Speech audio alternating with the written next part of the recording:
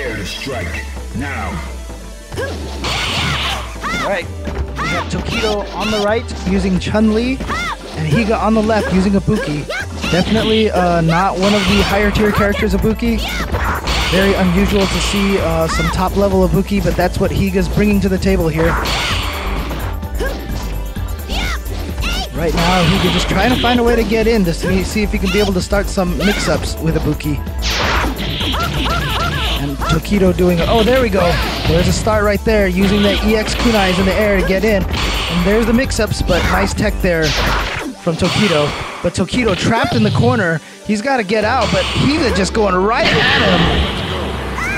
Catches Tokido with a low forward to take round one.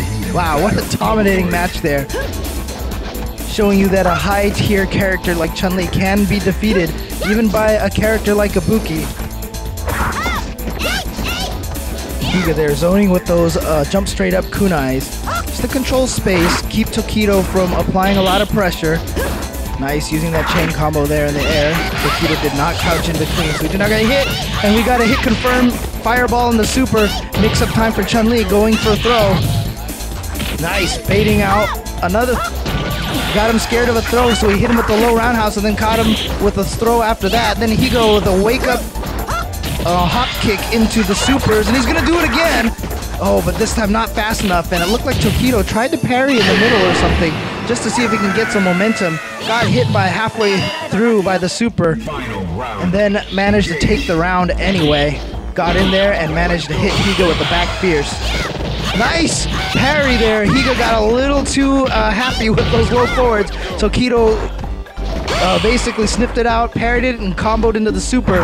Had Higa in the corner. You can see Chun-Li already with another meter built up, so he's got a huge opportunity. And I like Higa using that kunai right before he lands to delay his timing. Oh, went over and Higa didn't punish, but here we go.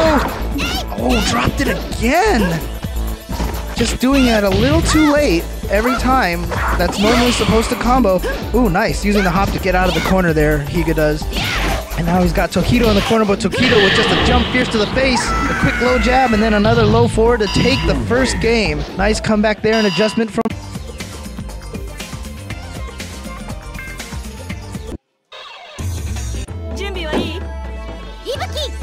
Prepare to strike now.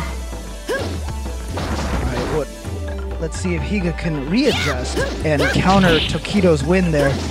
Catches him with the surprise overhead, and there's that standing fierce from Chun-Li, which just so far has a lot of priority. Wow, low forward going right under Chun-Li's low roundhouse after the parry.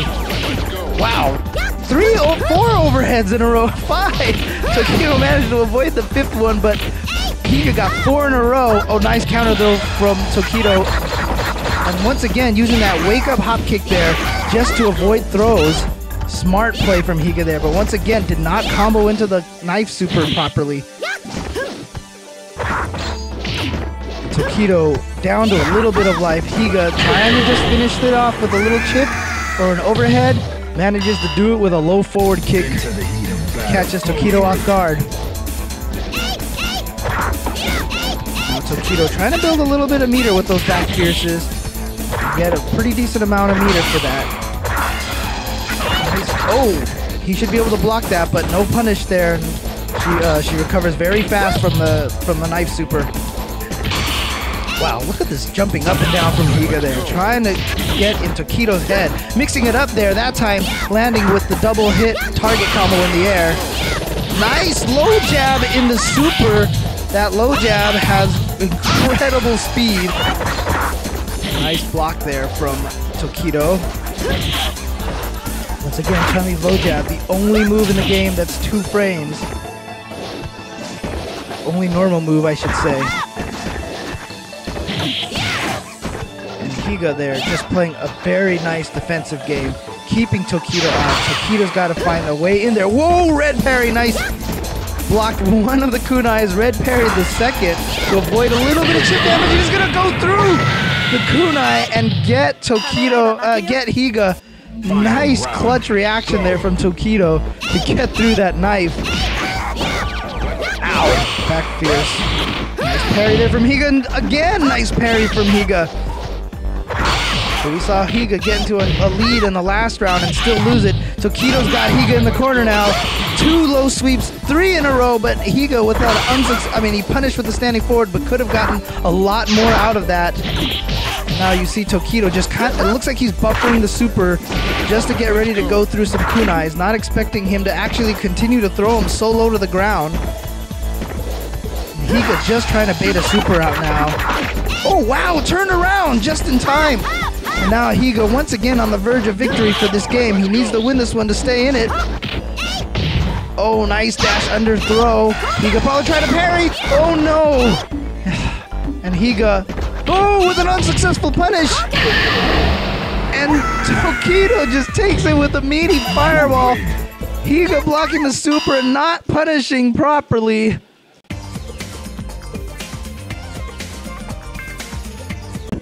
Goes with Makoto. Goes with the Seichusen Godanzuki.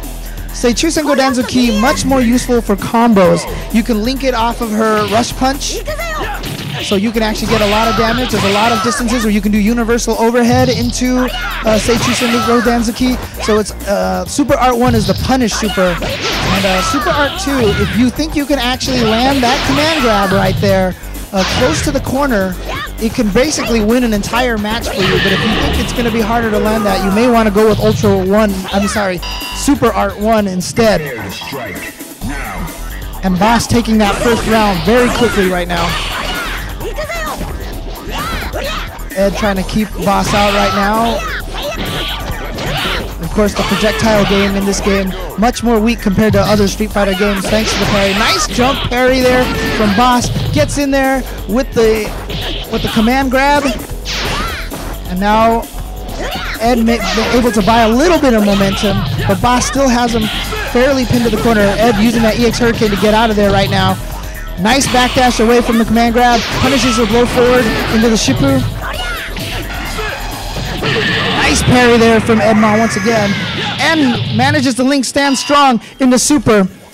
Both Stand Strong and Low Strong can be linked into Super for Ken. So that Stand Strong has a lot more range than Low Strong, so it can catch a lot of people off guard. You can hit confirm both of them because they are links. Boss managed to land the Karaksa. Juggles there for the setup. Gets the regular throw. The regular throw builds up a ton of stun, which is why you'd want to go for that.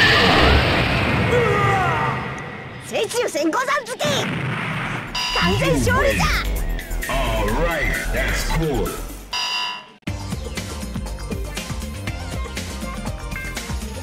Roundhouse to catch you jumping back, or just another rush punch to kind of out-prioritize a lot of moves.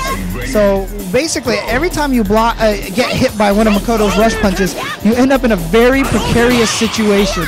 Very, very precarious situation. Alright. Right now, Boss getting in there right now. Nice. You see Ed walking back just a little bit to get Boss to whip that throw again. And Boss managed to land another throw. And Edma gets Boss to whip a Karaksa again, but Edma unable to punish properly. Throws Boss into the corner. Oh, nice meaty Stand Strong. That Stand Strong from Makoto, very powerful. And just decides to do Stand Fierce right into Seichusen Godanzuki. Takes the first round. Once again, Seichusen, very useful for the damage. Oftentimes, you're not going to be able to grab Ken. Makoto has to grab the opponent with the Karaksa very close with her back to the edge of the screen to be able to land the Stand Fierce into Super Art 2. And so, Boss deciding here that it is not as likely to be able to land that on Ken. Right there is a distance, for example, where it would work. But Boss going with Super Art 1 instead. Wanted to go with the damage. Nice read there from Ed. Knew he was going to go for that EX chop. Manages to block it. But right now, oh wow, he tried to catch the backdash. Really smart read there from Boss. Just wasn't quite far enough to catch him. Nice regular throw, and now Ed is nearing Dizzy right now. Boss using that Stand Fierce towards Fierce attack to try to just land that hit for the Dizzy. Ed is out of the Dizzy danger now. Nice parry in the throw. Oh, wake up uppercut. Just clips the move, misses, doesn't hit with one of the knockdown moves, ends up flying into the air, and Boss takes it, able to punish Ed after he...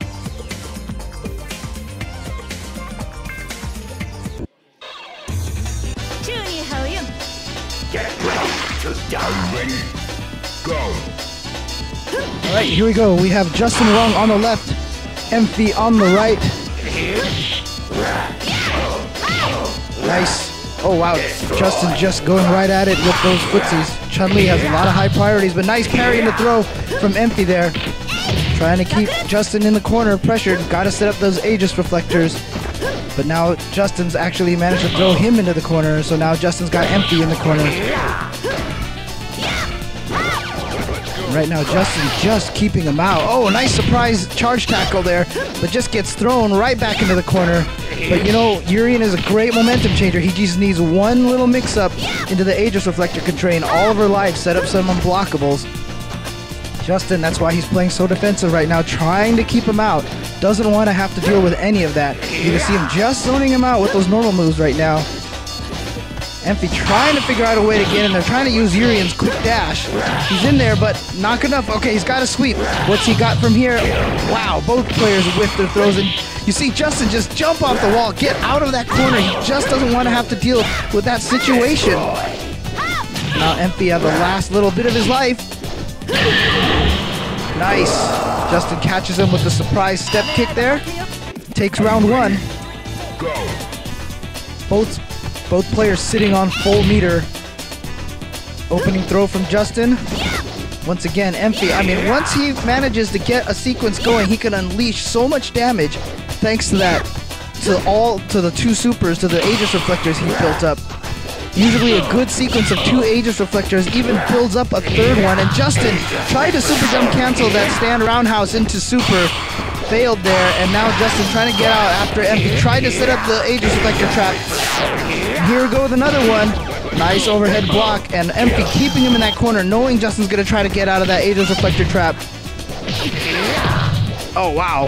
Surprise little low jab into headbutt from MF, and he's got Justin in the corner here. Justin trying to keep out, he's gonna juggle off of that and get the low fierce from the Aegis reflector. Nice play from MF there. You can see how dangerous that Aegis reflector can really be. Nice.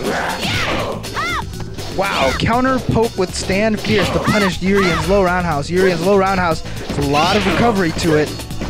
Now just using that back fierce just to, it's so much priority, keeping Urien out.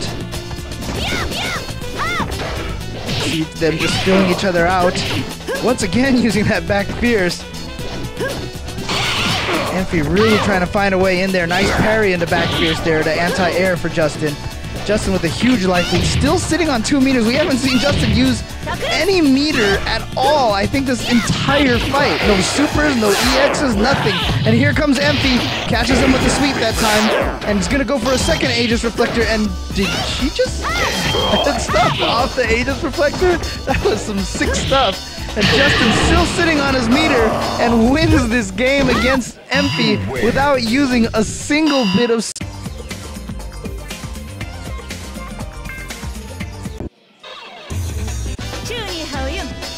Get ready to die. Ready? Go. Alright, Justin's taking game one. Let's see if he actually uses any super meter this time. Nice little counter sweep there from MF. Once again, using that parry into back fierce as anti-air. Good enough. That back fierce, when you hit an opponent out of the air, knocks him back really far. Nice Hazanchu right over that fireball. Catching him with the universal overhead. MF hasn't been able to get a lot of momentum here. Justin's been shutting him out very well. It's got to be very frustrating for MF to play against this. Now MF trapped in the corner. He's got to figure out a way out. Nice little poke with the stand strong there to control some space. Throwing that fireball, predicting Justin was going to jump, but no jump. Off of that up fireball, he probably could have gotten a lot after that. And here we go, throw into Aegis Reflector setup. Tried to sweep. He had a success in that in the first round. It's a guessing game, high or low. And Justin, once again, every time he gets in the corner, he just jumps right out using the wall bounce. Now, nice counter there. Didn't even bother using the meter. Could have low forward supered him. Once again, could have low forward super. But choosing to conserve that meter. Not sure why. Justin obviously didn't need it in the last round, and he's gonna not in the last game, and he's not gonna need it in this round either. So far, Justin with 3 rounds in a row of not using any super meter. He's immediately getting Emphy into the corner with some throws and going for some carrot throws. You can see Justin being a little more aggressive. Oh, what the surprise super there, and this is what, again, maybe that's why Justin hasn't been using it. He just knew he was gonna get thrown out of his super. Nice, keeping the pressure on. Now he's got Emphy in the corner again. You see Justin backing out, giving him a little bit of space, but he's got a lot of real estate to go back. So he's not too worried about it, and once again has Emphy right back in the corner where he needs him. Nice! Using that headbutt to go over and attack, and here we go with the Aegis Reflector setup, going for an unblockable. This is a huge chance for Emphy to do lots of damage, going for another unblockable. Nice. Alright. Like I said, you can get so much momentum going off of a nice Aegis Reflector trap. Not only that, but you see he's already built up almost enough meter for another Aegis Reflector. Sometimes a good sequence for Urien allows him to do 3 Aegis Reflectors in a row with how much meter you can build up in those sequences. Emphy and Justin tied in life right now. And Emphy's got to figure out a way to take this round, or else Justin Wong will claim this victory. Oh, trying to get for a surprise throw. Maybe thought Justin was going to dash in again. And Justin just using that parry anti-air. See, the roundhouse doesn't knock the opponent as far away. Oh, wow. Just went for a surprise low fierce that could have led to a lot of damage there. Sometimes you throw that out if you suspect your opponent's going to try to go for a surprise parry. The low fierce has a slower time to come out and catch people off guard. And here comes Emphy with some mix-ups, but Justin ducking right under that Aegis Reflector, so he doesn't have to worry about any unblockable setups. I know Emphy with no life. Justin, oh, here we go. Huge opportunity for Emphy here. Nice overhead, and he's still got Justin trapped in the corner. And he's going to go for it one more time. Oh, and just as successfully blocks it, gets the throw off, and takes the victory 2-0. Good stuff to Justin.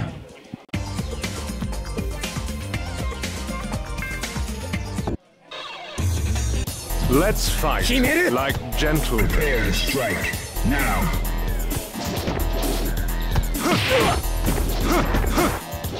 And now Rom and Kokojin going at it, immediately starting off with Rom in the corner. Nice little stand roundhouse there from Rom there. I guess he read the backswing blow and was able to hit it before it came back around with a nice long range move.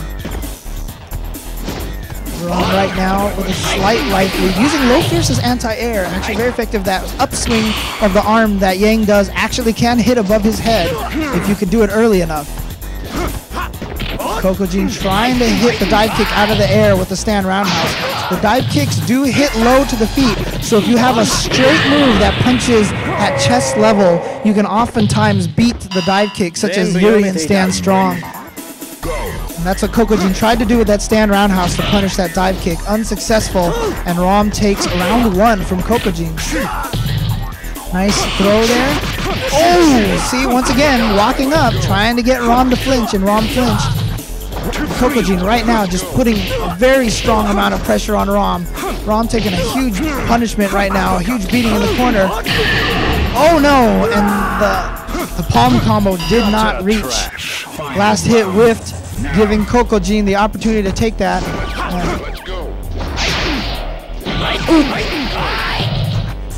Nice low forward into Mantis Slash there from Rom. Of course, Mantis Slash often called Rekka's just because it's very similar to fLoE's attack. That's very tricky there from Yang. He's actually one of the only characters that can do that. He cancels his jump forward into the dive kick. He's got that chain combo in the air. You saw the first time he did it, Kokojin sniffed it out and blocked it. So the next time, Rom actually jumped and did not do the dive kick, and Rom actually takes game 1 from Kokojin.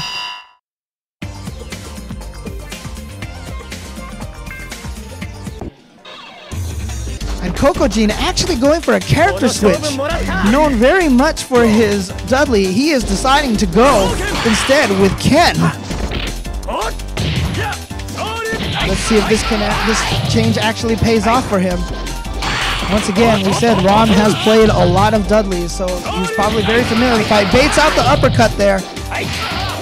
Oh wow, just going straight for a Mantis Slash right there. Mantis Slash has to be parried high, low forward has to be parried low, and that's the kind of meaty mix-up that you have to have for your character. You have to have the must be parried high, must be parried low mix-up. It's actually one of the reasons why, you know, certain characters can be considered very low tier.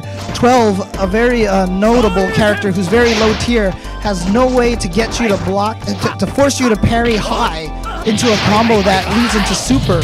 And that's actually the main weakness that he has. Yang actually not having that problem, able to do low forward into Mantis Slash, able to do the stand strong, stand fierce palm chain combo that he has. Oh wow. Now, unlike every other Street Fighter game, while you are blocking a combo, if you stop blocking in the middle of it, you will not continue to automatically block. And I like Rom there. Oh, this should be able to do it. And Rom takes it from Kokojin. Once again, there is no absolute guard in third strike.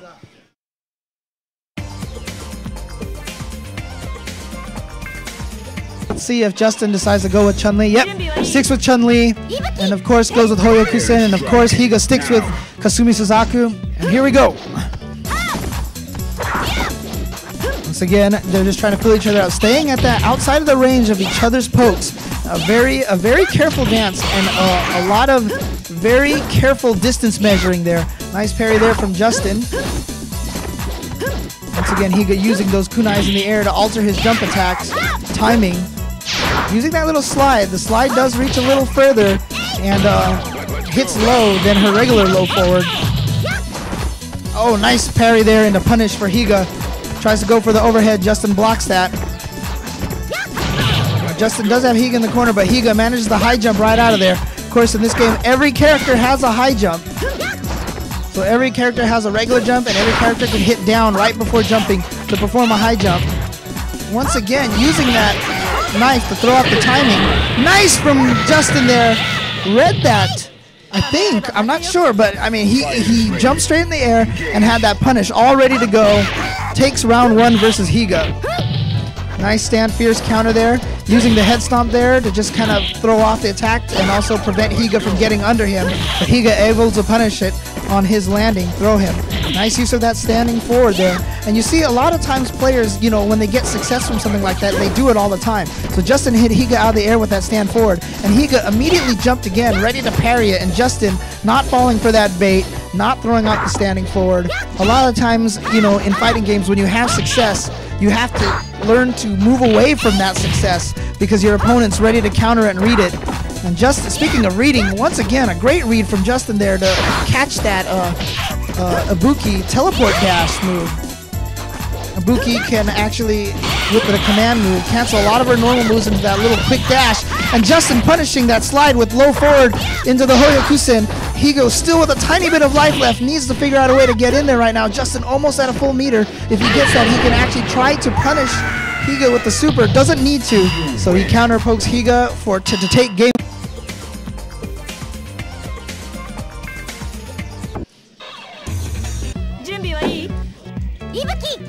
Prepare to strike now. And it looks like Justin has adjusted a little bit here against Higa. Wonder if he took some, basically learned some stuff from watching against the Tokido. And now he has Justin trapped in the, Justin has Higa trapped in the corner right now. Nice blocking there from Justin. You see Higa going with the overhead right into the low attack. Just a little too far. The spin kick did not connect with the last hit. It would have been huge because it would have given Higa a knockdown and some more mind games and pressure games to play against Justin. You see Justin knows Higa likes to do those EX kunais in the air, so he's not trying to go for a lot when he jumps. He just blocks. He's just waiting for those EX kunais right now. Justin actually managing to catch up just in this round. Oh, you see that? He tried to punish with low jab. Didn't come out fast enough. Ibuki actually managing to low block in time.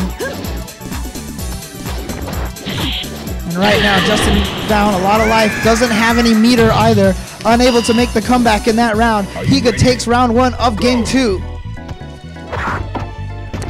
Let's see if Justin Wong can recoup that momentum right now. Higa right now decidedly on the offense here. Nice parries from Justin there. The nice thing about parries, not only do you get the punish, but it's such a momentum turner too. That's what makes parries so important. Nice throw there from Justin, and Justin going with that stand roundhouse, catching the back jump attempt, throwing out the stand fierce just to control space once again. Catches Higa trying to jump away once again, and now Justin Wong is at match point versus Higa. Remember, Higa did knock Justin Wong into loser's bracket pretty convincingly earlier in the tournament, so Justin Wong making a lot of adjustments here. Let's see if Higa can counter those adjustments with his own adjustments. Nice throw fake. You see him dash right up into instant air Kusami Suzaku. Gets another one right now, willing to burn that meter just to get that damage. This is the last round. There's no reason to save all that meter. Now, Justin's got a long road ahead of him, but he's got 2 Hoyokusens. All he needs to do is get a sequence of 2 of them in a row. Very possible, because after you land the first one, Chun-Li gets a lot of mix-up opportunities. It's actually something we've seen Amir, who was also in this tournament, do a lot. Land 2 Hoyokusens in a row. See if Justin can actually do that here. Oh, huge opportunity there. Low forward in the super. Probably didn't think it was going to connect. And now Justin's got Higa in the corner. Here we go. Here's the game. Am I going to low forward in the super, or am I going to carrot throw you? And Higa manages to get out the standing forward into spin kicks and takes Justin Wong out that round to take.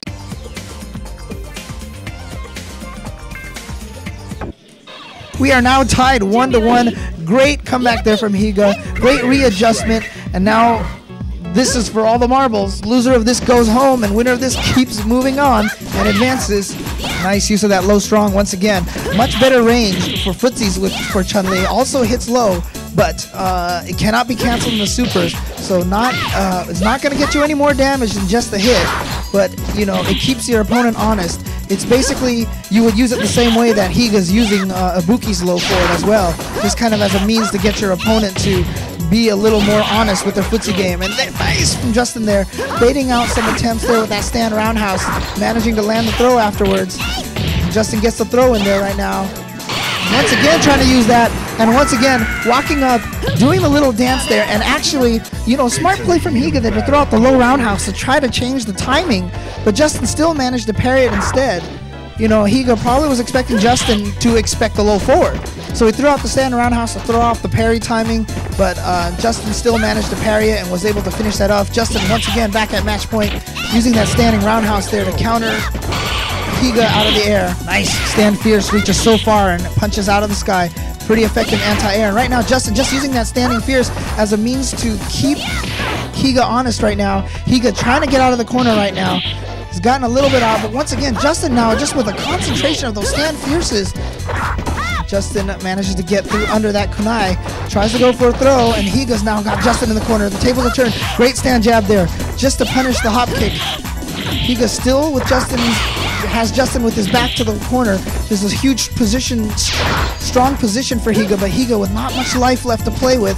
So he's got to figure out, he goes for basically a surprise slide attack, not gonna reach, and then Justin gets the throw in, and Justin gets revenge against Higa, eliminates Higa, and moves on in the tournament.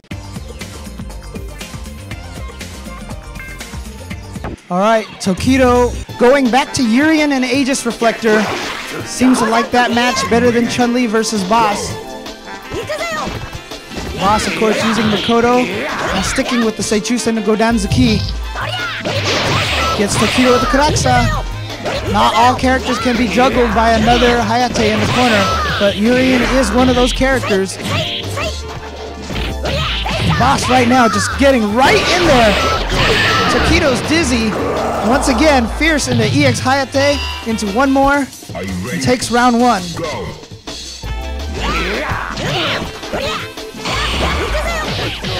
Boss once again getting Tokido right into the corner. Nice tech roll there from Tokido to get out of that unblockable situation. Of course, you have to tech roll by hitting down the instant you hit the ground. Nice from Boss there to try to keep the pressure going, try to get himself out of the... I'm sorry, nice from Tokido there to try to get out of the corner right now. And Boss managed to land the Kuraksa. Here we go, what's the mix-up? Oh, nice throw. And here's Tokido's big chance. Nice block from Boss. Twice, actually, blocked the overhead. But then manages to get hit again. And here goes Tokido Oh wow, you see that stand jab whiff right there. Oh, not enough to chip, but still manages to take that round. But I like Tokido though, throwing out that little stand jab whiff, getting a boss to think high, and then Tokido manages to get that low roundhouse on him.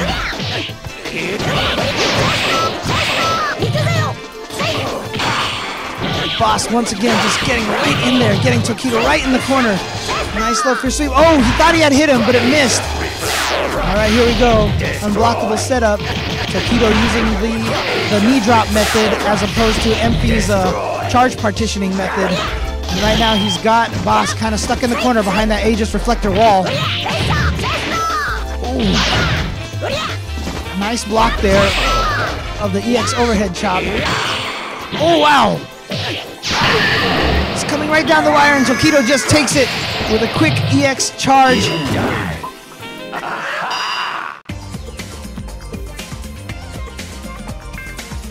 Even if Boss had blocked it, he would have died through chip damage. His only way to escape it after he blocked the first hit would have been to come out with a red parry on the second hit if the first one was not going to kill him right away.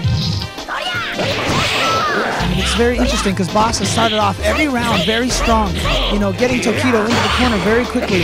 But, you know, give credit to Tokido for playing very patient, staying in the corner, not panicking, and then finding his opportunity. And here we go, Boss with, speaking of opportunities, Boss landing a lot of Karaxas. Here we go again. And that should be a dizzy right there, and that'll be the round. Boss taking that. One of the things that makes Makoto so deadly is her ability to stun you so quickly. Oh wow, nice little stand fierce there. Makoto's low forward is actually a really good poke against Urien, but Urien's stand fierce basically eats that up. And that's why you see Tokido throwing a lot of stand forwards, and he sets up the unblockable. Oh, on time there, and wake up! Say Chusen Godanzuki. And now once again, Boss with Tokido in the corner. Tokido not quite with the full meter, but now he's got a meter for an Aegis reflector, so he can somehow get in the situation here. Nice! You see him do the chariot tackle into Aegis reflector, into immediate chariot tackle, trying to catch him when he's jumping. And you saw that Boss got hit by that. And once again, to end the round, you see Tokido using that whiff stand jab into low attack just to get a reaction out of Boss. And here comes Boss with the Karaxas. A standing fierce mix-up, and right away Tokido dizzy, less than 9 seconds into the round. And Tokido almost dead already, and Boss takes it with a perfect, winning game 2.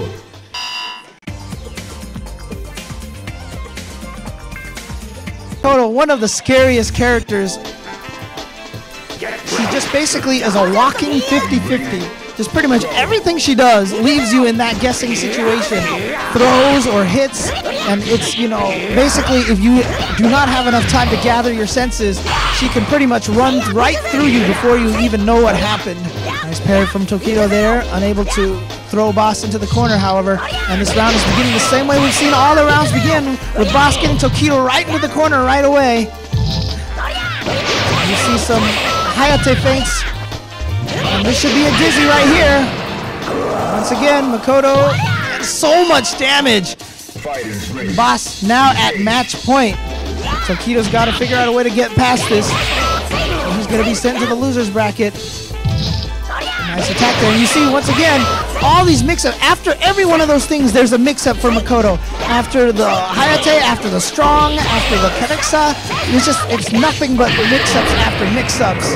And he's got it. He landed the Hayate into Seichusen Godanzuki, and Boss is your winner's bracket grand final.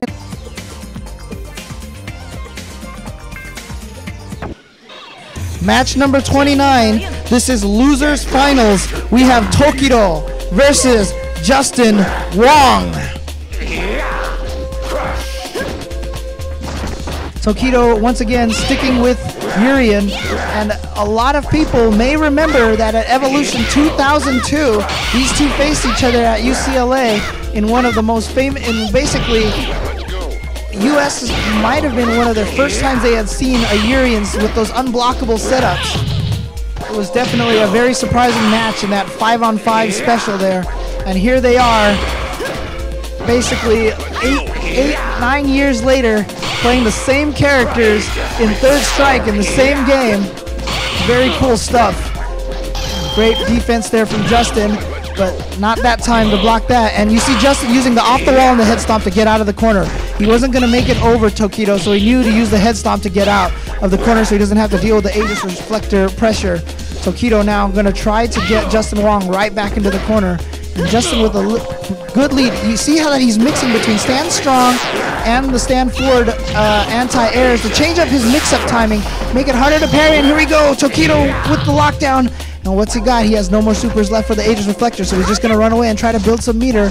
What has Justin got right here? Let's see if Justin actually can take this round or if Tokido's going to be able to get away. He's just going to try to, and throws out the fireball. Justin thought he might have been able to block it and live, but not enough life. Takes the damage from the fireball and loses round one. Tokido winning round one. Nice parry there from Tokido. Managed to land the launch combo off of the low fierce. Justin Wong mixing between throws and stand roundhouses once again. Very tough mix-up to deal with. And I like Justin. He parried and used that standing jab to punch him out of the air to get the pressure going. And great play for there from Tokido, but Justin Wong still manages to get him. There's that back fierce again with that huge priority box. But I mean, this is the same thing we saw last round. Justin Wong with a huge life lead, but Urien is the kind of character that does so much damage in chunks thanks to all of those Aegis Reflector setups. And there you see, we had talked about earlier, that low strong from Chun-Li. Much better range than that low forward. If Justin had tried to go for low forward, probably would not have hit. Smart play from Justin there to use that low strong to be far enough to reach Urien and punish Tokido to take round two. So now we are tied 1-1 here. Nice empty headbutt, goes over low attacks, and the headbutt misses, which gives him that throw opportunity. Oh, nice use of that upwards metallic sphere to catch Justin from jumping. Once again tried it, but Justin that time smartly parried it.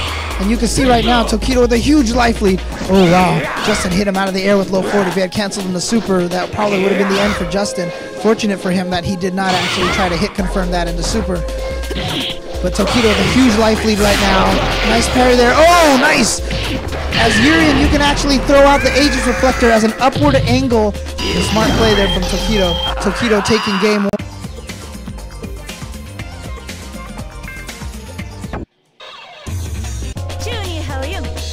Get ready to die. Ready?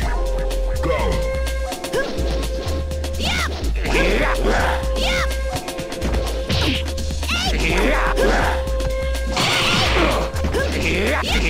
A smart play there from Tokido. Tokido taking game one. And this is still 2 out of 3 here in losers finals.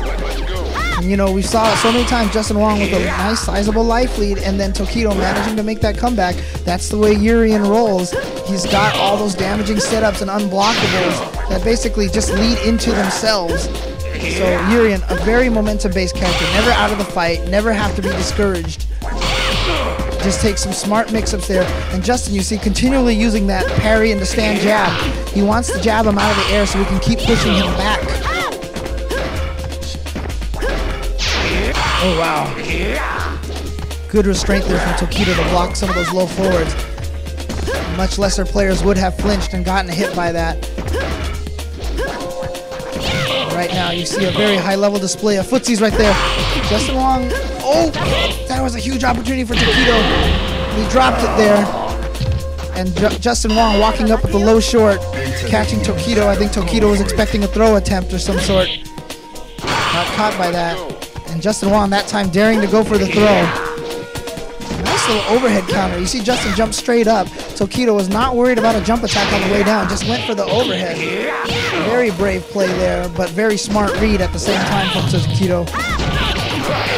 Oh, here we go. Huge chance for big combo. Oh, wow. And once again, right into the corner for another Aegis Reflector, and that should take this round, almost. Now Tokido's basically trying to build meter. He knows he has a life lead, so he's just kind of trying to build as much meter as he can. And now Justin's trying to make the comeback here, but to no avail. I mean, that's kind of a win for Justin. He was forcing Tokido to finish him off so that he could not build any more meter. You see that Tokido's already built up another meter for an Aegis Reflector. being after running away like that and whipping some of those normals. And here we go. Let's see what setups Tokido has.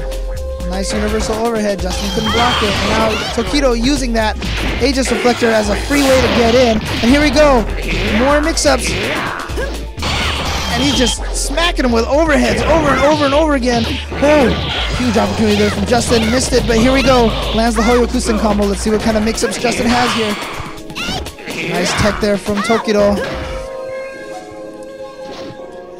This is match point for Tokido. Nice throw there from Justin. Tokido probably expecting low forward, but you know what? Tokido will take that throw over getting hit by low forward any day. Great parry there, but nobody was able to come away with that. And once again, another great parry. Tokido dropped his little punish there. Oh, and Tokido dashes in and takes out Justin Wong.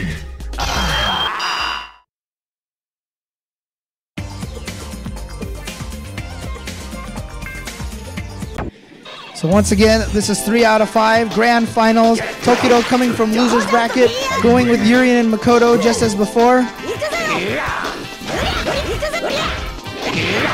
And last time we saw these two fight against each other, it was pretty much the same story pretty much every round. It was Boss getting Tokido in the corner very quickly, and then either basically finishing him off or Tokido managing to land one good sequence for huge damage. And here we see once again, starting the round the exact same way, with Boss just getting right in there, keeping Tokido trapped in the corner. All Tokido is looking for that one back throw, that one opportunity to get out of the corner. He makes it, but gets caught by the low short into the Hayate and gets dizzy off of it. Boss takes round 1. Makoto definitely very strong. Originally, the tier lists had it so that Chun-Li, Yun, and Ken were the top 3 characters, but recently it's become the opinion of a lot of top players that Makoto is actually the 3rd best character after Chun-Li and Yun, and has just gotten above Ken in terms of ranking, and you can see it here right now. Boss taking game 1 very.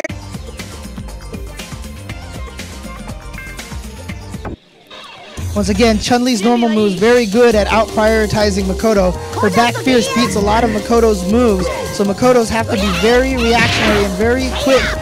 Try to find out when Chun-Li hits that back fierce to potentially just dash in and try to punish her in between back fierces. And right now you see Tokido already with a strong start.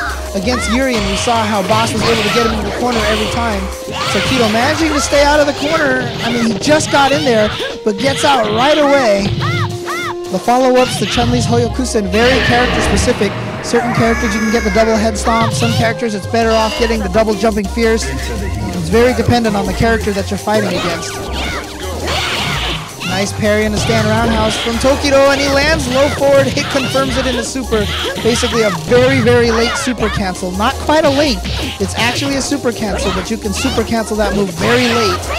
And you can see how different it is that Tokido is actually getting Boss into the corner as opposed to Boss getting Tokido's Urien in the corner. Nice dash up into Kraksa.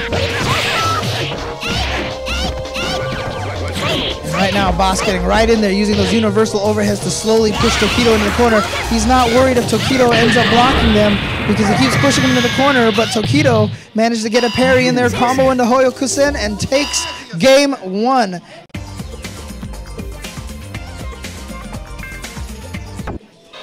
And you see Tokido looking back and talking to Kokujin a little bit, getting some advice right now.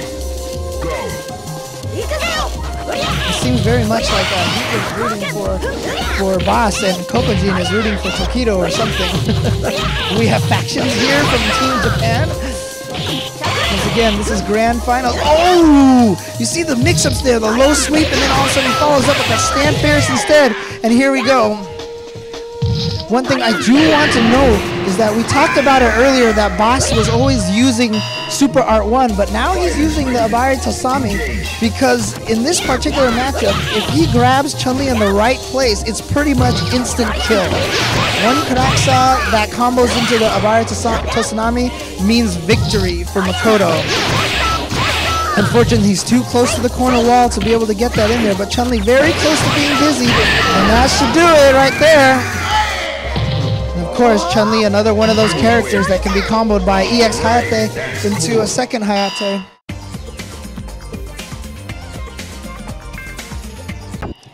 And now Boss is up 2-1. This is game point for him. This is tournament game, I should say, for him. And Tokido decides to stick with Chun-Li, having far more success with Chun-Li, winning that one game as opposed with Urien. Nice, there was a carrot throw. You saw how far that range was. And you saw Tokido mixing it up. Carrot throw into low roundhouse instead. Nice text from Boss. Boss just trying to get out of the corner so he can get Tokido trapped there. Tokido using that low jab to get out of there. And actually, sounds like they're all rooting for Boss here right now. Both Japanese players excited whenever Boss lands some of those tricks with Mikoto. And right now, Boss just building a little bit of meter up right now. Oh, and Tokido's gotten in with the throw. He's got Boss in the corner. So far for that carrot throw. He went for another one actually, but Boss actually countered it. And here we go. What kind of mix-up does Boss have? Oh, nice EX bird kick from Tokido. Yeah, the carrot throws are really, really good. They increase your throw range by maybe over twice the distance, but you're sacrificing startup time. You basically lose 1 or 2 frames of startup time for the normal move to come out before you get the throw. So you get distance for a little loss of speed. Oh, that was a trade there. Otherwise, Tokido would have comboed into the super. Tokido once again trying to get Boss in the corner. Here we go. And what kind of mix-up does Tokido have after this? Oh wow, he went for that jab with mix-up again. And Tokido takes game 4. And we are tied at 2-2 in the grand. About to say, was Boss about to change characters? It looks like he's going to. He's busting out the Yun. He's busting out the Ganajin. I mean, Chun-Li has no bad matchups in this game, but Yun would probably be considered the closest thing. This is an even fight for them. Chun-Li can be locked down very badly by the Ganajin pressure. We saw Boss there leading off the Ganajin activation with the sweep. Once again, throwing off the timing a little bit. People always expecting a much faster move. And here we go. Shoulder into Ganajin. Such a good way to start off the trap. Great blocking from Tokido, managing to avoid that whole entire mix-up there. Ooh. Nice. Surprise shoulder attack there. Shoulder tackle from Boss, taking the first round. He is at tournament point right now. If he wins the next round, if he wins this round or the next round, he takes the tournament. Tokido trying to get in there, but Boss walking backwards, staying out of Chun-Li's throw range. Unfortunately, although Chun-Li's carrot throw is actually really far, it actually cannot be done off of close forward. Also, another thing too, another huge advantage. Another huge advantage that Yun has against Chun-Li is that if he is in Ganajin and Chun-Li's in the corner, he can land the Zempo tension, launch with standing forward, dash under into the palm, and keep Chun-Li in the corner. And this is it. One hit away for Boss. Oh, and Boss takes the tournament. Boss is your grand champion. And Tokido finishes second.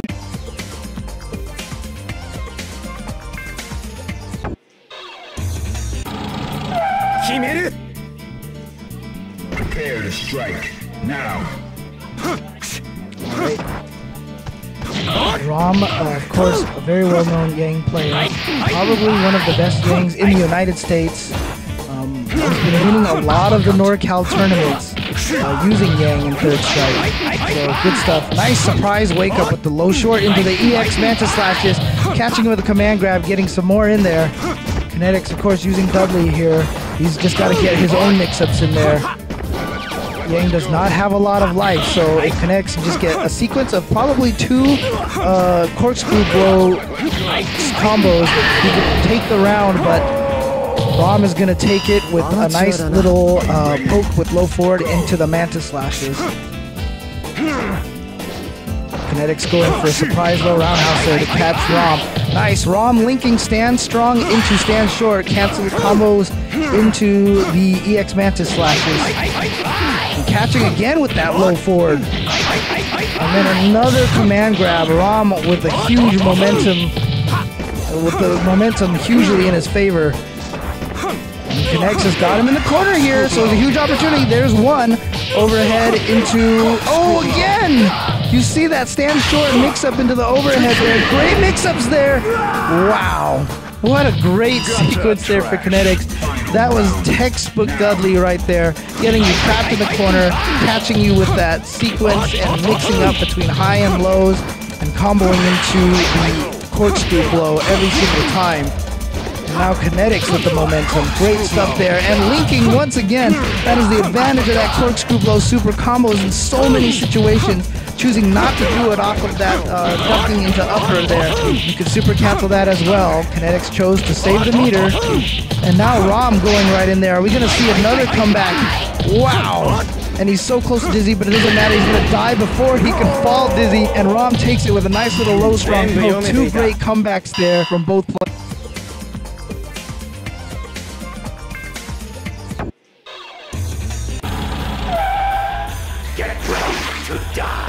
Strike now. Alright, this is MP going up against Kinetics. Kinetics using Dudley. Nice little casual match here between two NorCal players, if I'm not mistaken. And right now, Kinetics is going right at him in the corner, keeping MP trapped in there. Going for great rush out, nice! Sniffed out that whip headbutt and finish him off with the super right there. Like I said, this is a casual match. I think these two are just having a little fun with each other. Willing to just blow that whole meter to finish MP off. Now here comes the mix-ups with the Aegis Reflector. Nice, caught him with the overhead. He's gonna get the juggle there and go right into another Aegis Reflector mix-up. Nice counter throw there from Kinetics. You see Kinetics just backdashing away, doesn't want any piece of that Aegis Reflector. Nice. Wow, that jumping roundhouse there. Ooh. Nice. Look at that. Countering him with the upwards fireball after parrying some of the last uppercut of the super. Cool stuff. Nice flashy stuff there from MP. Now they're tied 1-1. MP's gonna go for Aegis Reflector mix-ups. Nice. Ooh, low roundhouse getting hit by the Aegis Reflector before he could actually connect against Urian. And here we got that mix-up again. Nice parry there from MP, and this is gonna be an unblock. Oh, it looked like he messed up the setup a little bit. Trying to use charge partitioning to set up the unblockable for Urian. Charge partitioning, a technique that allows you to charge moves while moving. Very powerful technique, especially for Urian. Not enough meter for an Aegis Reflector, but he manages to take it anyway. Good stuff there from MP.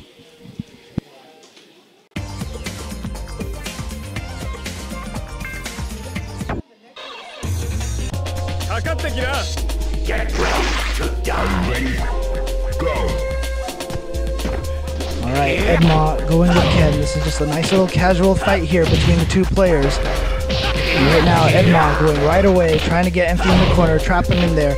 Continuing to throw him in the corner repeatedly, and went for two throws and then went for the low short. Tried to bait MP into touching a button there, and then getting another throw in there. Right now, Edma doing a great job keeping MP in the corner, but if there's anything to know about Urian, all it takes is one mistake, and here we go.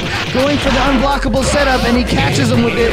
Like I said, one mistake, and all the momentum goes to Urian. MP takes round one after a strong start from Ken. And you can see one of the advantages that Urian has is that he has so much life. Took a lot of damage there from Ken, but still came away with half his life at the end of that round. And so Urian with MP with a huge momentum shift there in the first round. And right now, Ed's got him in the corner again, but you can see how dangerous Urian is, that sometimes it doesn't matter. MP trying to go for the Aegis setup there to get the sweep, to push Ed closer to the corner so he can go for some more mix-up. Willing to sacrifice the meter on one Aegis Reflector just for positioning. Sometimes that positioning can be so important. Nice red parry there on the second hit of that EX Fireball. Oh, wow, he actually parried that EX Fireball, was expecting it. And now Edma going right back into that throw. Once again, 2 throws into the low short. That's the exact same sequence he used last time. Nice. Got the low jab parried, but Edma smartly just kept mashing on the low jab, countering Emphy's low fierce, knowing that low fierce was going to be too slow to come out. Not sure if Emphy would have had a move fast enough to counter that second low jab. Oh wow, not sure what Ed tried there. He did an empty jump. Maybe he was doing an option select jump with the parry and then went for something when he landed, but didn't quite get it. Nice, Ed getting Emphy to land on EX Fireball. Very good, gets a knockdown, good positioning there. And Ed gets away from that Aegis Reflector setup there from Emphy. Nice block from Emphy from the surprise EX Fireball. A lot of times the EX Fireball is just there to control space. And right now, Ed is just zoning out with those normal moves, and once again using that surprise EX Fireball. Caught him that time. So Emphy's got to find a way to make a comeback, but once again, Urian's so capable of that. Nice blocking from Emphy, but got caught by that low 40s, down to almost no life. Ed is just smashing jab right now, tempting Emphy to do something. And here comes, oh, and he hits him with a low forward before getting hit by the Aegis Reflector. You can see him get hit almost at the last second.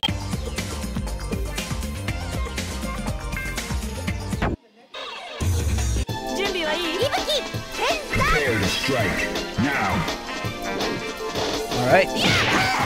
2 of Japan's strongest players here in third strike. Tokido using Chun-Li. Tokido, of course, one of the strongest Japanese players in pretty much any fighting game he touches.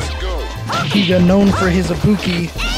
One of the best Ibukis, if not the best Ibuki in Japan.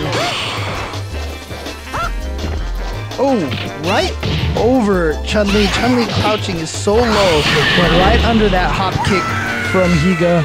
Tokido taking round 1. This is a nice little casual match between the players. Nice. Low forward, cancel the super. Very late cancel. That's why it's so hit confirmable.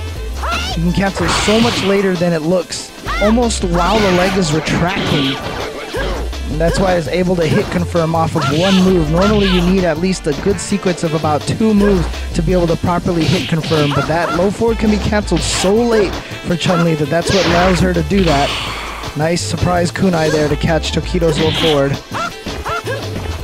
You see Tokido's just fishing with that low forward. He just wants to land another low forward into super. And Higa using it to make a huge comeback, but then Tokido, wow, great reaction there from Tokido to super through the EX kunai, and Tokido takes it.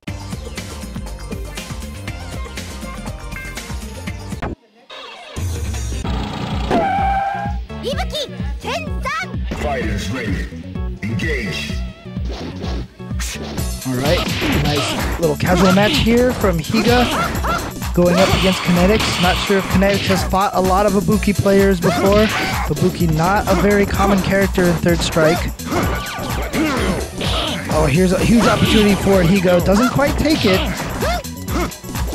Kinetics now trapped in the corner, but he's jumped out and managed to get Higa there. Higa not connecting the combo properly there. I think he went with too slow of the spin kicks there. Wow, they're just jumping all around each other right now. It's like a game of leapfrog. Higa trying to get in there. Nice surprise sweep. Caught Kinetics off guard. And Kinetics catching with that towards Fierce. And just trying to chip him from almost a screen away. And Kinetics almost had that parry going. He started parrying, you saw it, but then just got hit with the tail end of that. Actually really surprised that super reached that far. Good measuring of distance there on Higa's part to know that that was close enough to catch with that. As long as he jumped high enough. And nice, using the hop kick into the knife super. Wow, trying to use the hop kick again. Surprise hop kick. It's actually the best way to make that hop kick from the Hien from Ibuki actually safe. And now he's just going to chip him to death. Oh! Kinetics got a few of those parries in there at first. Higa taking it with the knife super.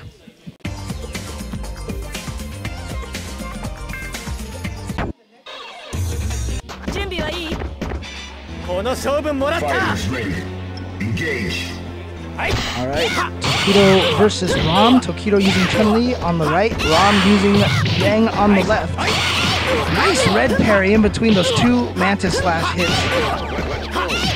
And Tokido doing an excellent job just keeping Rom out with those back fierces, catching the dive kicks. And you even see right before he punched for the round, he whiffed one fierce just to build a little extra meter. Smart stuff there from Tokido. Oh wow, thought he caught him with the low forward, didn't quite get him.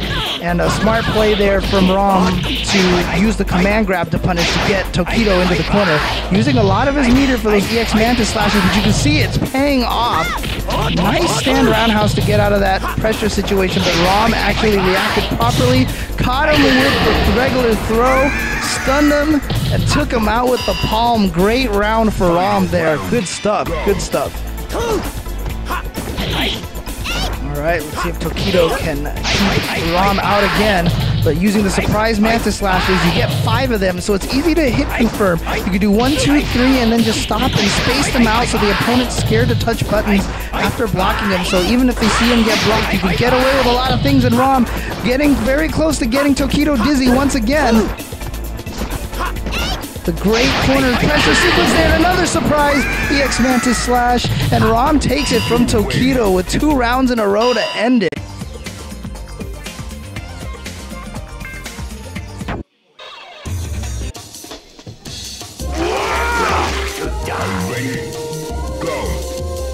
Alright, this is Sanchez on the left, using Alex of course, and Tokido on the right, going with Urien. We've seen Tokido go with Urien and with Chun-Li. And you notice right there that Sanchez was able to juggle the knee drop after the low fierce. That only works if it hits once and only if it's the second hit.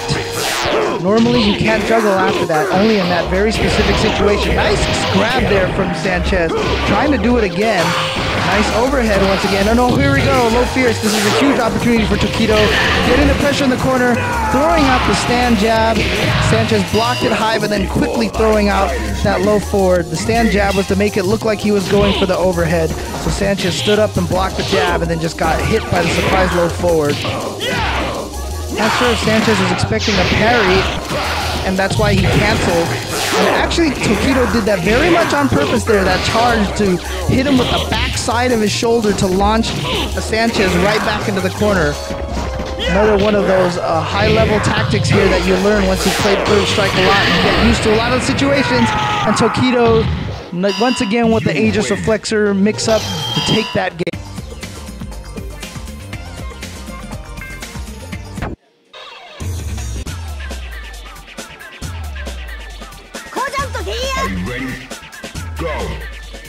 Alright, we have here Boss from Japan, one of the best Makoto players, going up against Derek Neal, none other than the producer of Third Strike Online himself, going to try to test his mettle against one of the top Japanese Makoto players.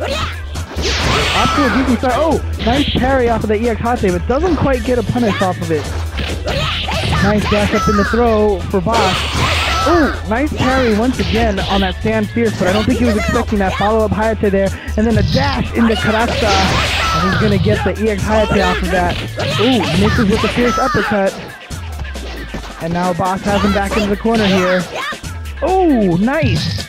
You see him do the Karaksa there. He had the setup with the sword strong, which pushes him at just the right distance so that he can whip the stand short, but the stand short pushes him close enough so that he can actually cancel it, you know, even though it doesn't hit into the Karaksa and grab at the right range.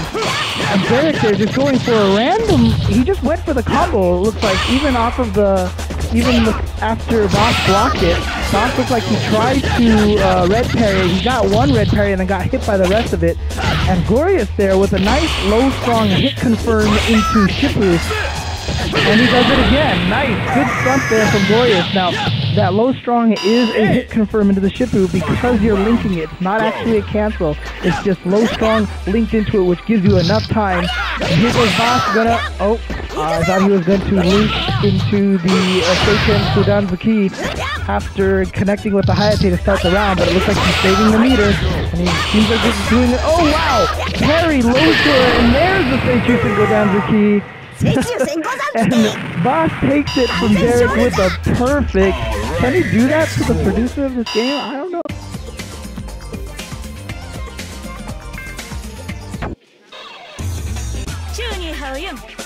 Get ready to die. Are you ready? Go. Alright, Tokido going with his original character that we've seen him use. He was very famous for using Yurien at EVO 2002 in the 5 vs 5. Oh, nice double parry there from Tokido, getting that juggle with the quick Aegis Reflector. If you do the Aegis Reflector with 2 punches, he will actually throw the shield up instead of straight. You can actually control the distance with the 3 different buttons, but if you hit more than 1 button at a time, you get the up one, which hits a lot faster. It hits right away, so you can actually get combos like that with the quick juggle. Alright, and Tokido taking round 1. Nice parry there from Amir. Amir now trying to get in there with those pokes. And Tokido just doing a very good job right now, keeping Amir at bay. And then finding his opportunities to get in. Using that standing fierce just to try to hit Chun-Li. It just has good priority. It's not an overhead, even though he chops down like that. It's just a high priority move that beats out a lot of other attacks. I like Amir using that stand jab as anti-air, and oh, huge opportunity for Tokido off of that low fierce. He's going to get another Aegis Reflector set up.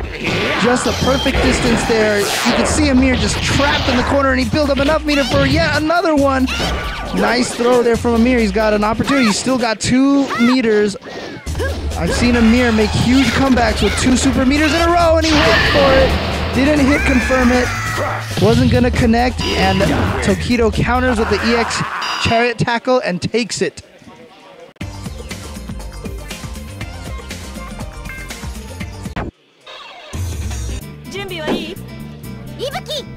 Prepare to strike now.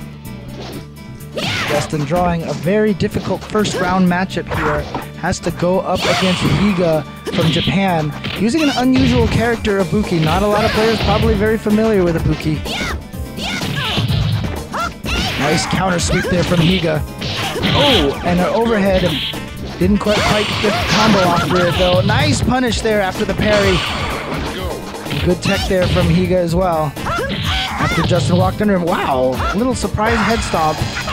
Now he's just going to try to do some chip, not enough, and Justin parried the last one, tried to punish. Ibuki is pretty safe after that super, so that's why Justin went for that final parry there to see if he could punish him. He's just going to try to chip Justin to death. Justin going for those parries to see if he could actually try to red parry and escape that. Was unsuccessful. You saw him just basically walk into the super and get hit by the rest of it.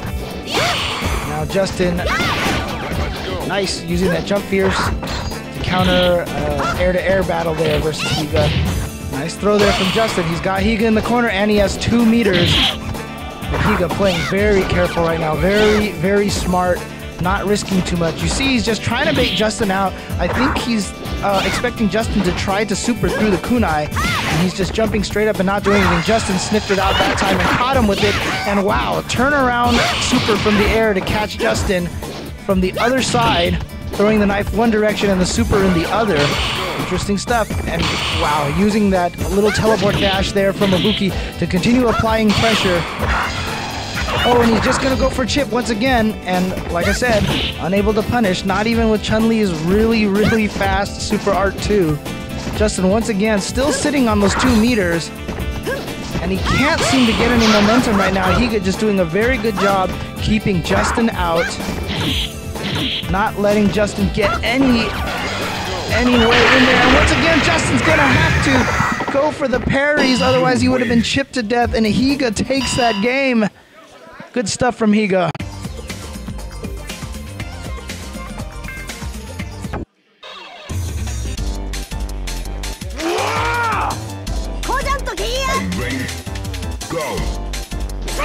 Alright, we've got a nice little SoCal versus SoCal match here between Arlieth and Sanchez. who players very well known for playing during the Family Fun Ran Bats in Southern California. Sanchez with a good start right now, has a huge life lead, catches with a surprise elbow dash. Nice parry there, but just not enough. And Sanchez takes it with a quick stand strong to the face. All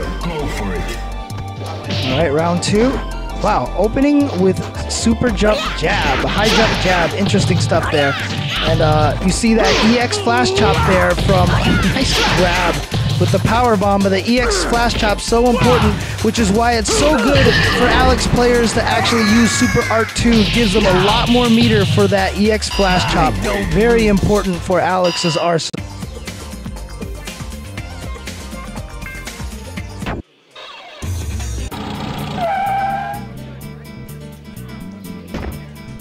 Fighters ready. Engage. Alright, Chip Douglas. Mostly not as well-known player from Northern California, using Dudley, going up against MikeZ's unorthodox Makoto. MikeZ always going with the gold Makoto. For the most part, it's always best for Makoto to go with Super Art 1 or 2. MikeZ always going with the very different choice of going with Super Art 3. Nice. Mix-ups there. Oh wow, look at that sequence right there. Low, high, and threw Mike out of something, one of his EX moves, not sure which one. And here we go with the mix-up using the Rose. The Rose is actually a great way to set things up right there. As you can see, using it to lock MikeZ down so he could try to trip him with that super. Good stuff from Chip. Chip with the chip win. Nice mix-ups there, catching with that low jab and then going right in there for the dash. Went for the Kara Kraksa, didn't quite get it. And now Chip Douglas with the momentum here. Caught Makoto standing with the overhead, otherwise he would have been able to link it into the super. Oh, here we go, using the invincibility of that to parry, and now Makoto cannot block during the super art. And Chip knowing that, so he's just going right in there, misses the juggle afterwards. Wow, great comeback there from Chip to take it with that stand fierce that has so much priority.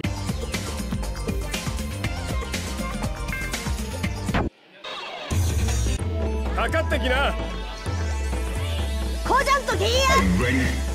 Go. All right, we have 5-star Wong from Southern California. A very strong Ken player going up against Boss, one of Japan's top Makoto players. And you see the backdash and the forward dash mix up there, and the EX Hate just enough to get the stun. He's going to get huge damage off of that. Didn't get that towards short stun juggle after the EX Hate the second time, but managed to catch him with the EX overhead chop. Yi's got to see what he can get from momentum here. Didn't really get much going in the last round. Another surprise jumping EX axe kick from the air from Boss. And here he goes with the pressure, and Yi sniffs out that throw attempt. Jump back roundhouse comboed right into the Shippu. Ooh, mix-ups right there from Yi after that, in that setup when he super jumps there. Very ambiguous, and oh no, the uppercut only hit once, didn't knock him down, and he's gonna take a huge amount of damage from that, linking Super R1, the Seichusen Godanzuki right off of the Hayate. Powerful combo there for from Boss to finish off that fight.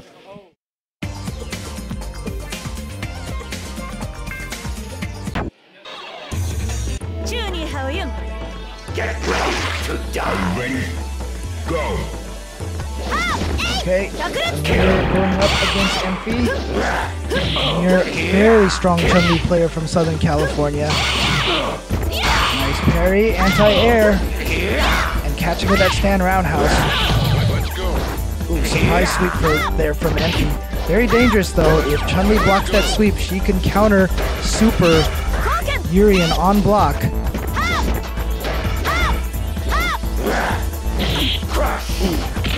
Wow, just missed with that charge with the shoulder tackle.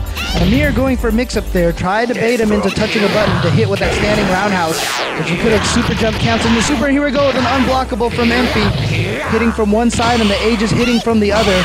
Nice tech there from Amir. I think Amir didn't quite want to do that stand strong in the super, wasn't sure it was going to hit. Nice count, nice anti-air with that standing jab. Just a quick hit, catching Emphy by surprise. You had a chance for low forward and the super, doesn't need it. Catches with that back fierce. That back fierce that just has so much priority. Speaking of counter stand jab, Emphy with his own there.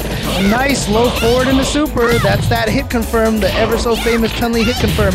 And Amir dropping the follow-up there. It doesn't matter, he's got the momentum once again. And Amir just getting hit by those Aegis reflectors. Alright, here we go, mix-up time. And he's got an opportunity here. Not going to quite build up enough meters for one more Aegis reflector, but he's got the mix-up, canceling the low fierce into a headbutt to catch that parry attempt, and now he has enough meter. Nice. Gets the throw and finishes it off. Urian so deadly with those Aegis reflector corner traps. Good stuff there. Emphy looked like he was down that whole round. Comes back with a great sequence there. It's got to mess with Amir's head a little bit. Let's see if he can recover from that. Keep his cool. Nice. You see how fast Urian's dash is. He was able to dash and block that low forward from Chun-Li. And Amir sitting on 2 meters. Urian with 1 bar himself. And Urian is set up now so that one Aegis reflector sequence will build up another Aegis reflector so he can just go for the mix-ups right now. But right now, Amir is just doing great. Oh wait, here we go. Like I said, Aegis reflector coming out and going for that unblockable again. He's probably got another Aegis reflector setup. Yep, there it was right there. Once again, the unblockable setup. You cannot block it, you have to parry, but even then you have to parry in 2 directions. So hard.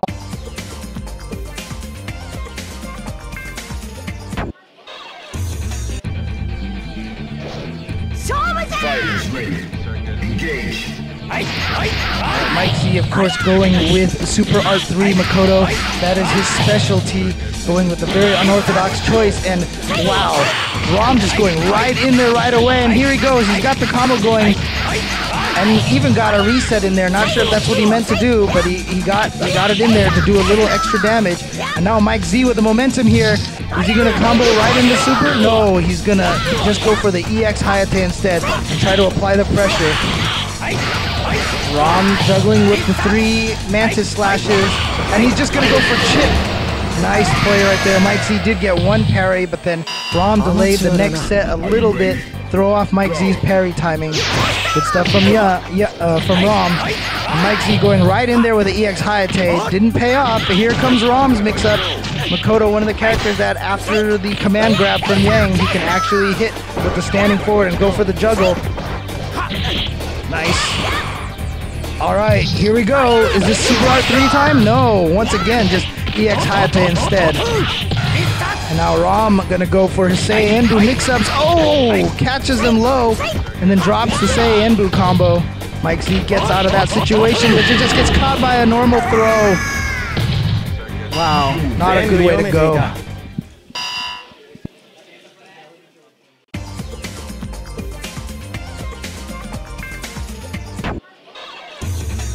Let's fight like gentlemen. Prepare to strike now.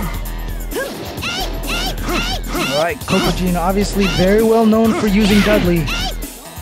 Probably one of the best Dudleys in Japan. And Tokido, one of the best Chun-Lis in Japan as well. Trying to keep Kokujin out. Nice parry in the stand roundhouse for anti-air. Wow, just punishing that low roundhouse juggle attempt from Kokujin. And Kokujin counters with his own combo into super. Nice backswing blow, getting right around Tokido's move. Now he's getting in there. Oh, huge error there from Kokujin. Lets Tokido throw him in the corner, gets another throw in there. Gives Tokido all the momentum, and wow, low forward into the Hazanchu right over the low roundhouse from Kokujin. Smart play from Tokido. Starting off the round with 2 quick stand fierces and then another back fierce. 3 fierces that Kokujin has just basically walked into. Nice catch of that low roundhouse. That's what he was trying to do the first round when Tokido punished with the super. Whoa! Cross-up tricks. Oh, nice. Just lands with the super. Doesn't want to deal with the Chun-Li mix-up. And then Chun-Li using that EX bird kick to get out of trouble. Basically her best wake-up option uppercut type move. that EX bird kick and catches with the surprise low strong to take the game. Tokido wins it.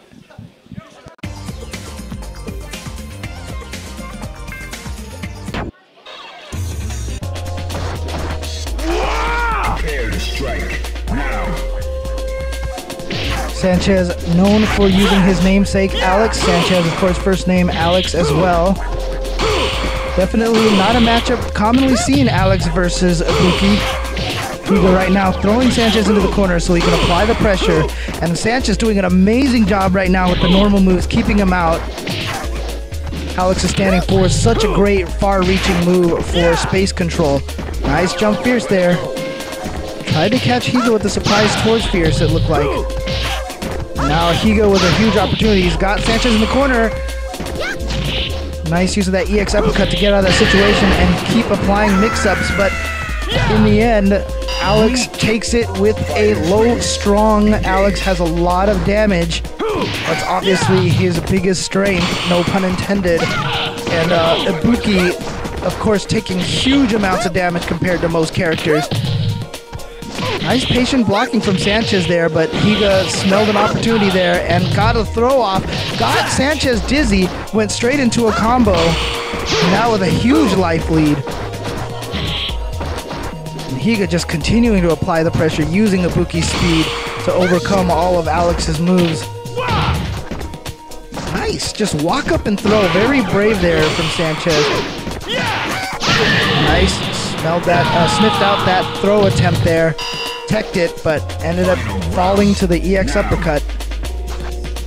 Now we're down to the last round. Sanchez backing himself into the corner. I don't think he meant to actually throw out that giant standing boot. I think he was probably trying to do an elbow slash to get in. Nice power bomb there. Oh! EX uppercut into the Kusami Zazaku. And right now, Higa doing a great job just kind of zoning Sanchez out. Oh, wow! There was a little surprise trick. He knew that standing roundhouse was gonna whiff, so he used that to bait Sanchez into touching a button, caught him with the EX uppercut. Nice win for Higa.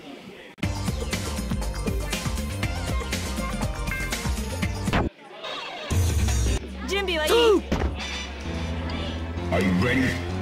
Go. Alright, Boss choosing to go with Yun this match instead of Makoto. Makoto versus Chun-Li, not a great matchup necessarily. I mean, Makoto's can definitely overcome it. One grab can actually win them the round. But Boss going with Yun instead, and here comes the Ganajin combos in the corner. And oh, cross-up dive kick. Wow. This is probably why Boss decided to go with Yun instead. Able to apply the pressure against Chun-Li. fLoE right now trying his best to play a defensive game, keep Yun out. Nice, and now he's got the meter, just low forward in the Ganajin. The mix-up in the Ganajin is so powerful that you don't even necessarily need to have it activated during a combo. Missed a little bit of follow-up there. Oh, no super cancel there for fLoE. Nice punish, nice parry, but no punish. The low roundhouse a little too slow. Once again, just activating Ganajin. So hard to block. You can go high, you can go low, get the command throw. And you saw that even after the command throw, he was able to keep the combo going in the corner. Good stuff from Boss.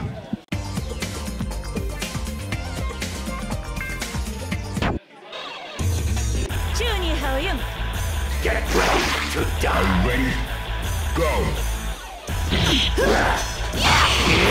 MP getting right in there, nice. Chop to the face. And wow, fLoE just going crazy right now with Chun-Li poking out all those normal moves. Trying to get in there. Surprises Anshu from fLoE.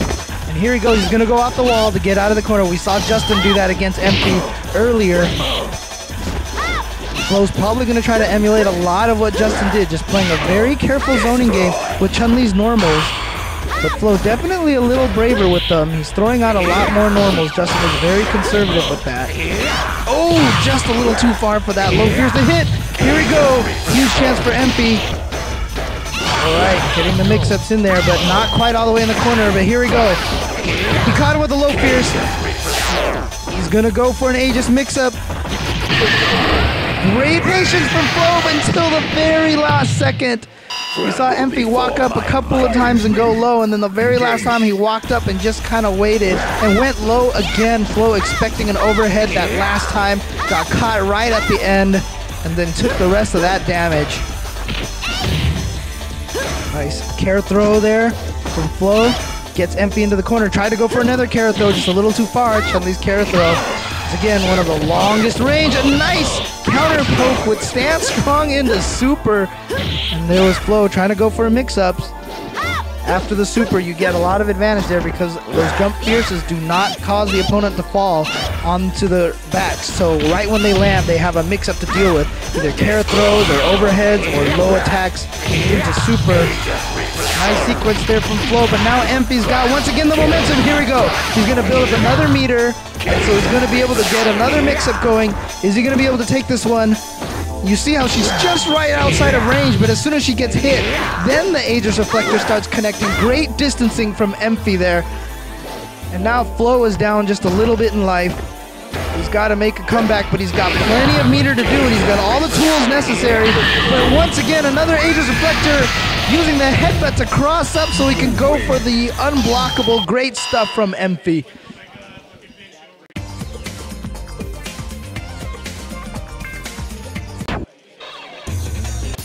Are you ready? Go. Alright, Edma going up against Boss. Boss, one of the best Makoto players in Japan, and you can see right there, right away he starts off with the Hayate mix-ups, going right back into, wow, he's already dizzy. I can't even finish my thoughts here. It's so fast what Boss is doing there. He's actually getting the Hayates, and right after that, he's got a mix-up. It's either another Hayate or one of the grabs there, the Karaksas, and right back into the Hayate mix-ups. So nice first round there from Boss. Quick first round there. And here he goes with the mix-ups again, using that towards strong. Nice jump parry and right into the Karaksa. Wow. All right, Edma finally getting an uppercut there to get some momentum. Let's see what else he can establish here. Just trying to keep Boss out with those low fours. Try to cross up Hurricane and didn't quite get it. Oh, we had a Karakusa there. Karaksa, but wasn't connected. Oh, nice parry there from Edma. And then linking the stand strong into the Shippu Jinrai Kak. Great play from Edma. Great recovery on round 2. Alright. Here we go. The momentum once again into the Karaksa. Into Hayate, into nice juggle. The juggle's actually a lot harder than it looks. And that neutral throw does so much stun. And here we go. Oh man. He's working on a perfect. Yep. And he takes it with a perfect, with the stand fierce into the Seichusen Godanzuki. And Boss takes game 1 convincingly with 2 near perfect rounds.